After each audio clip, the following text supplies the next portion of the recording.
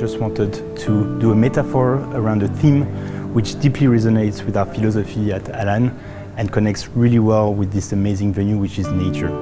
Because like a tree needs strong roots to flourish, to grow, a company needs healthy foundation as well to provide sustainable growth. For me, a healthy business means, in one word, integrity. If you have a business, an organization, it's a collective of teams, and that's a collective of individuals. Integrity means that you have integrity on every level, and that the whole of the business, from individual to organization, is led through integrity.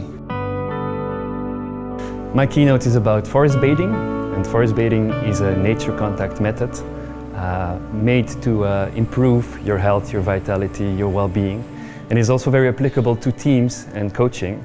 A healthy business for me means possibilities.